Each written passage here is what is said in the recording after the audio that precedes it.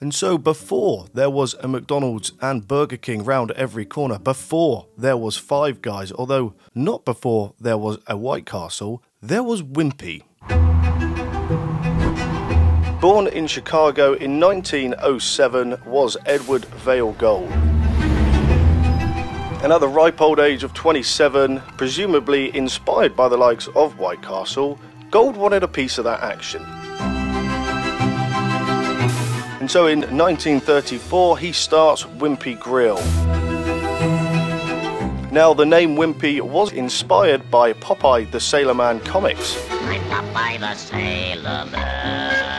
In these comics was a character, a very fat character, called Wimpy. There's nothing in the world that can compare with a hamburger, juicy and rare. Now, his mission in life was basically just to con and scheme his way to get hamburgers. I mean, I can respect that. Randy, you set up this elaborate charade to cover eating 7 cheeseburgers? And so, with the popularity of these comics, Wimpy became synonymous with hamburger. It's a hamburger, tender and fine. And thus the strong name Wimpy Grills was born. It featured a 10-cent hamburger, which, for the time, was quite expensive. The idea was that the meats were roasted and toasted. I'm not entirely sure what that means and what that entails, but I'm guessing that given that these weren't chronically mass-produced, they basically add quite a bit of TLC to the burgers. And clearly people were happy to pay that price. The chain then began to thrive in the States, opening about 26 outlets over the following decade before making their big move, flying across the Atlantic to the motherland. The home of great cuisine, the home of the one and only Queen, David Beckham. It's coming home, it's England. Now, the reason this trip was possible is because Gold had signed an agreement with Lions. By Lion's teeth. To open up a Wimpy counter in Coventry Street, Corner House, London. Lions & Co. was a British restaurant chain and hotel provider founded in 1884. They had their hands in a lot of businesses, but what they were best known for was the tea houses. And by 1930, they had the largest food empire in the UK. Now that's what I call a proper cup of tea. Lions Green Label. However, back to the 1950s. Lions was experiencing some problems. The problems with their tea houses, despite being successful, is that they weren't particularly cool with the kids. Well, it was because one of the rockers got done over there in the prom. These tea shops were the classier choice for your average Brit. However, this was the 50s. This is the birth of some of the most radical subcultures in the world. The greasers come up here and start causing trouble. You had mods, you had rockers, teddy boys. Now, none of these lot wanted establishment tea, establishment cake. They wanted revolution. They wanted Wimpy Burgers. Another variable at play here was that Britain had recently come out of a beef rationing from the war. Now, when you combine factors such as these, you have a story in the making. You have an entire market full of young, cool people who want to eat burgers. Do you like being a mod? Yeah, it's the greatest, isn't it? How long have you been a rocker? About 4 years. And so in 1954, Gold and Lions decided to team up and sign a lease to operate Wimpy bars across the UK. Well, they certainly made a meal out of that one. Yeah, yeah, yeah, yeah, we're having a Wimpy. One after another, the tea houses would fall and be replaced by the Wimpy. Won't you come on over tonight? This is a story that will come back to haunt Wimpy, but will keep moving forward for the time being. And so by 1966, Wimpy was well on its way for world domination. Yes, the hamburger business is big business. First on the hit list was Paris.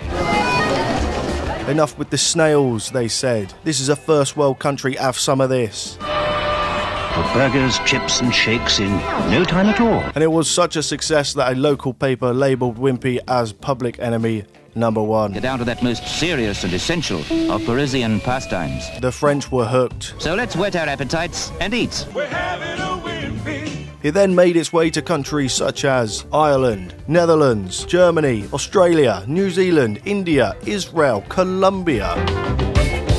So here's a menu from the 70s that I found from Cambridge News. You've got the Wimpy Brunch, the Wimpy Grill, the Shanty Salad, Shanty Brunch, blah blah blah. I mean, the prices of these are inspiring. You've got a Knickerbocker Glory for 25p. A tea is 5p.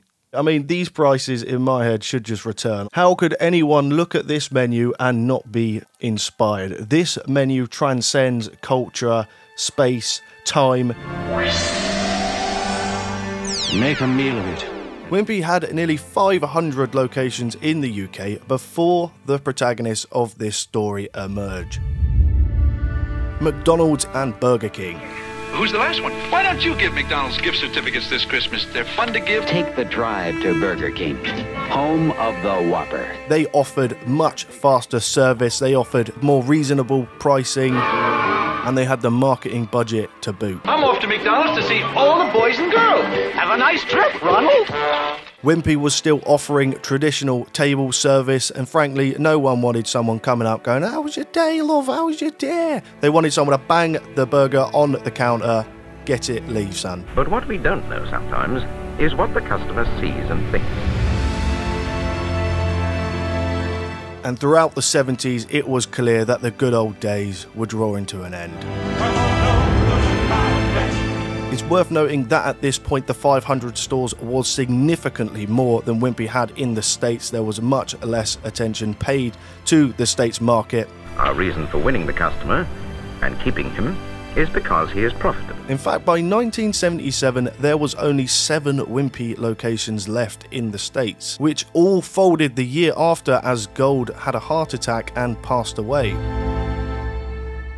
Things became very troublesome once the company begun to be moved around. Wimpy was sold to United Biscuits in 77, and then to Grand Metropolitan in 89. Grand Metropolitan is a big player in this story, as they also owned the devil itself, Burger King.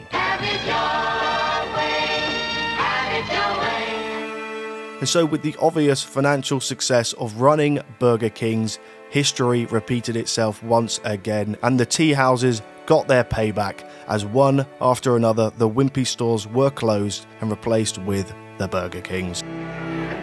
What is this, a meat strike? The following 30 years was a slow and painful death for Wimpy. However, they never died, which brings us to today. There's currently 67 stores still left in the UK. I am lucky enough to have one locally to me in Southsea, so I decided to pop over there and try and get some of these burgers and see what the experience was like, see if they taste, if they look different to their counterparts, Burger King, McDonald's, you name it. Now, they inevitably didn't let me film in there, so I've just got a couple dodgy clips of me inside. I figured I can't not film the fact that they actually sell fish and chips here. That is pretty cool. And again, it just reaffirms how English this company really became. They offer quite a lot of food here, and a lot of it, again, is very English. Besides the battered cod and chips, they've got an all-day breakfast. This is basically an English breakfast. This has English bacon, which I know Americans think is just terrible, but I have to say I've got a lot of time for it. They don't have some of the quintessentially British things. They don't have a black pudding. They got chicken strips, chicken club grill, all sorts of stuff. They got desserts. They have a whole breakfast menu, which is very reminiscent of McDonald's. They've got muffins. This is basically sausage, egg, hash brown. I picked up one of these last time. I didn't get them this time. It's alright. To be honest, I do prefer McDonald's. It's definitely more muted in the flavour. I've got time for it. So the first one I decided to pick up was the original quarter pounder and cheese. This has their signature Wimpy sauce. It's reminiscent of the Big Mac sauce, although at least I thought. We'll get onto that in a bit. My second choice was the smoky barbecue burger. I'm not a massive barbecue burger kind of guy, but I figured why not. And so the next one is the chicken stack. I decided to pick this up because in my head it's always worth getting a chicken item on a menu. Burger King, McDonald's, although I love these places, their fried chicken is clearly not as good as something like KFC or Popeyes, for example, so I decided to give it a try. And of course, we ended with the signature bendy and cheese. This thing is clearly signature and is clearly very different from anything that you can pick up in a fast food restaurant. And so the first thing that's very obvious with these burgers is the bun. I want to say they're like a wholemeal bun. They visually obviously look very different. They're very un-Americanized, but it's hard to say that they are Englishized. Other than that, the branding, the bag, this is all your typical stuff. Now, I'm just going to go ahead and say this, the chicken burger was to a much higher standard, at least the actual friediness of it, to Wimpy's counterparts. It had a bit of that actual KFC TLC to it. This was alright. Now for the barbecue burger, I had a lot of time for this burger. This thing was actually significantly better than I thought. Now in this barbecue burger was something that is genuinely interesting to see. It had actual English bacon and it cooked it to perfection. Look at this. I mean, this is crispy, this is perfection. And again, it's got that Britishness to it. The original quarter pounder with cheese is the only thing on the menu I had eaten before. That Wimpy signature sauce is definitely reminiscent of the Big Mac sauce. It's just a bit sweeter, which I think is a theme with all their sauces. They're very sweet. There's nothing particular to write home about this burger, but what there is worth saying is that they do have this Englishness to them. Now, I can't confirm that this isn't a thing in other countries, but in England there's a lot of burger vans. They're not made to the highest quality, and I'm not saying these are of that quality. These are definitely higher quality, but it has that British burger van-ness to it, which I thought was interesting to note. And now for the big one, for the moment everyone's been waiting for, we've got the Bendy, formerly known as Bender.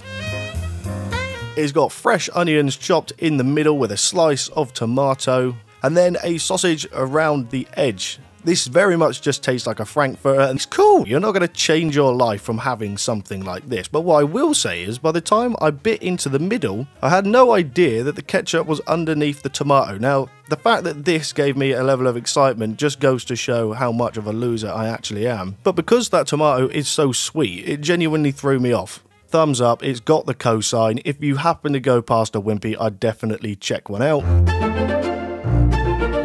And so, to close the video out, Wimpy today, where are they? What are they doing? Do they have any plans to come back? Is that a realistic goal? So as I mentioned, there's 67 left in the UK, but what surprised me is that there's 459 in South Africa. It turns out that the company is currently headquartered in Johannesburg. Sometimes it's safer to enjoy your Wimpy at a Wimpy. And they are very much looking to expand in England. In fact, a couple of years ago, before all that coronavirus stuff happened, they had announced plans for a big old comeback. Now, they didn't expand on this that much, but it is worth noting. Is Wimpy gonna make a comeback? Are they gonna get revenge on Burger King? Let me know what you think. Wimpy, enjoy every moment.